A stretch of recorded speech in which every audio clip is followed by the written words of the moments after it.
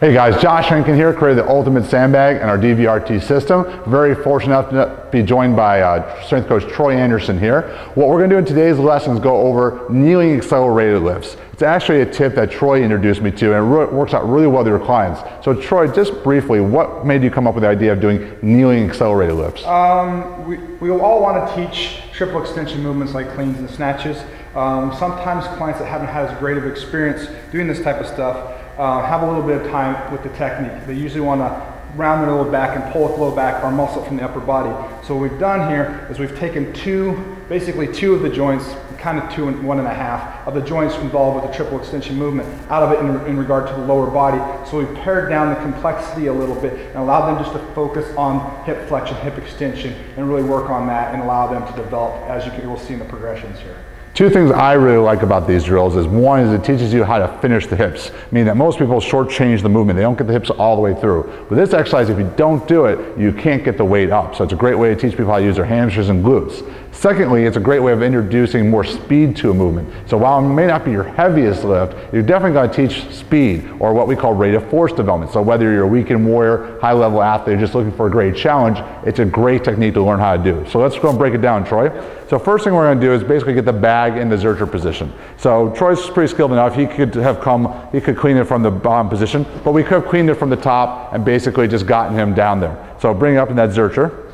And what we're going to do first is teach him posture and alignment. So he's holding the shoulder blades back and down. He's going to sit back towards his haunches and do a good morning from the knees. You're not going to get the same range of motion because we've taken some of the joints out of the equation. But the purpose here is to teach them how to hold that thoracic extension and not put load through the low back, and how to finish by loading the hips and then finishing tensing up the glutes and the hamstrings.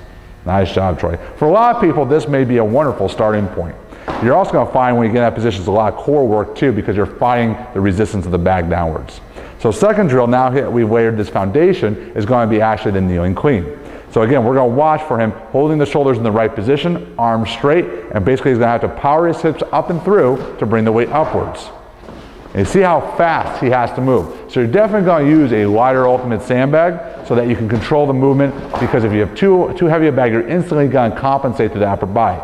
So we can see this compensation through him rounding his shoulders, bending his arms, or really trying to get a little momentum into the lift. So let's try to see a couple more there, Troy. And see how fast and how he finishes with the hips. Now if you see someone extending with the low back, meaning they're almost leaning back into it, it means they're not pushing through the hips rather than the low back. One way we can add complexity to this movement, because we're not going to make this a heavy load movement per se, is adding where the bag comes from or changing that. So what Troy's going to do is he's going to go into a shoulder position, but it's going to come cross body. So as he loads up the hip closest to the bag, he's going to pull up and across at once. And you see how he came and put down by the same side? So that way when he comes down, he doesn't have to twist and add torsion and potential problems to his low back.